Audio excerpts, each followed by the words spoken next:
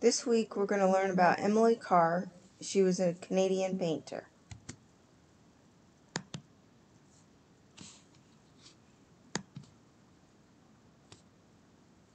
Who is Emily Carr?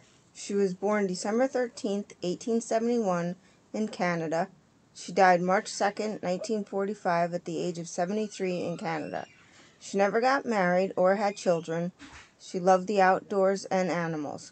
She was a post-impressionist painter. So what exactly is a post-impressionist? Post-impressionist is an art form that came after Impressionism. Artists like Emily Carr like to paint with their emotions rather than what they actually saw. Emily sat in the forest near her home and painted the trees. If you guys remember the artist Claude Monet, we studied him a while back, and he liked to paint water lilies and other landscape scenes that he studied right in his own backyard. Monet was considered an impressionist artist. He would paint the same scene over and over different times of the day in order to show his viewers exactly what it looked like at that time. So now I'm going to show you guys the difference between a post-impressionist and an impressionist painter.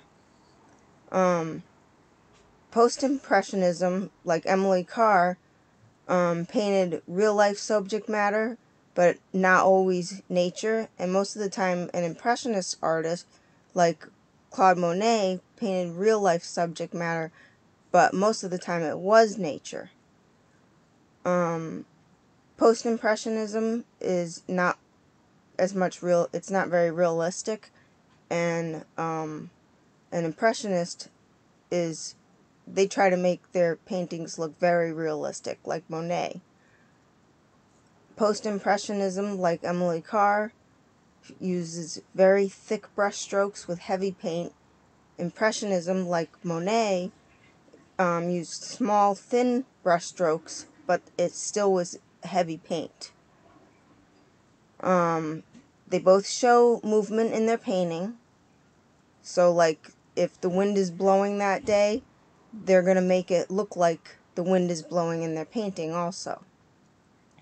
They use bright colors, but in post-impressionism, the bright colors may not look exactly like what it looks like, out that day. So, like, let's say it's a blue sky, and you don't see any clouds at all. They may put some clouds in there and maybe make their clouds look, I don't know, darker blue. And maybe a black sky if they're feeling maybe sad. And whereas an impressionist painter they would paint exactly what they're seeing. Their colors would match the scenery. The post-impressionist painter, like Emily Carr, used more geometric shapes such as triangles and squares to form their subject, and they would show more what they're feeling in their painting. And Monet, whereas he was an impressionist painter, he would show more what he was seeing in his painting at that moment.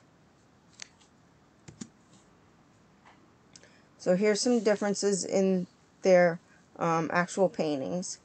Emily Carr's paintings are on the left-hand side, and you can see, like, the top of her trees are like triangles and cone-shaped.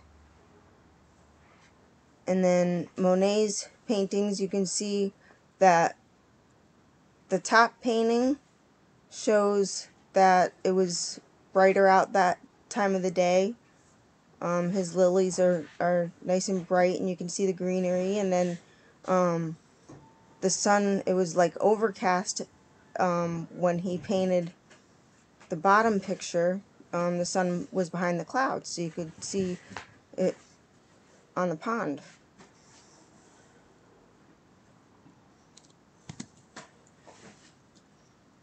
So today, our project, we're going to make a collage, and you can go outside and look in your yard or paint what you see. So some of the supplies you'll need is paper, white or colored construction, maybe tissue paper or coffee filters for your treetops, some paint, any colors you choose for your natural setting, paint brushes, a sponge. I didn't use any paint brushes for mine. I only used a sponge and some markers. But if you want to use some paint brushes, that's fine. Like I said, a sponge, glue stick, scissors, markers. You can choose to make your painting however you like. These are suggested items and possible ways to make your collage. Here are some steps to complete your own masterpiece. Determine the colors of paint for your background. What does the sky look like? If there are trees, what color is the sky behind the trees? What does the ground look like? Is it darker or lighter than the sky? Paint your background using a sponge. Combine colors to show darker and lighter colors. Remember the top, middle, and bottom. What are the differences in color? How does it make you feel? Happy, sad, excited? Does it make you want to run, jump, and play, or take a rest? What are the differences in landscape? Try to either paint, draw, or cut the shapes out with the supplies you have gathered. Once your paint is dry, glue everything onto your main paper where you determined the color of the top, middle, and bottom. Add your final touches. Do you see the sun? How about clouds? Tree trunks? A pond or creek? Animals? Paint or color whatever you see and, most importantly, feel. Have fun making your own post-impressionist painting. Bye!